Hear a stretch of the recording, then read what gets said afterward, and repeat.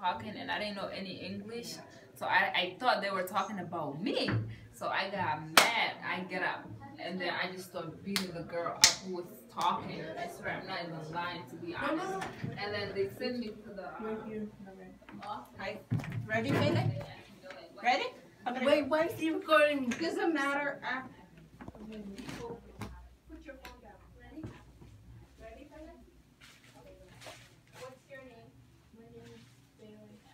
Where were you born? I was born in Kenya. How are you adapted to This is United Youth Entertainment Service Office.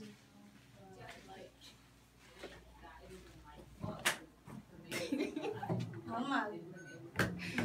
That's what I thought. Get out of our Oh my God, get out of it. I gotta come ask the first communion. So serious. You're supposed to be serious.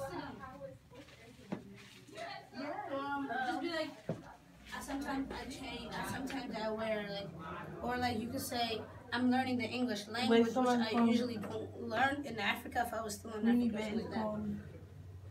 I'm learning the language, English.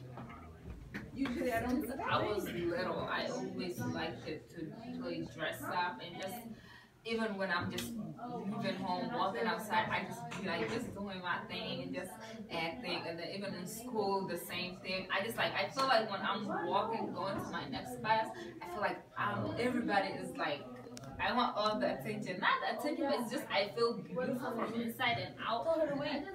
Can you put the phone? No. They're doing it there too. Ready? Yeah. Where were you born? I was born in Somalia.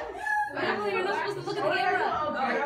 I thought you were supposed to ask me. I couldn't laugh, but I wanted to laugh so bad. She's psycho.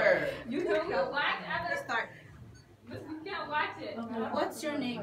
My name is Camila. Where were you born? I was born in Somalia. How are you adapting to the American culture?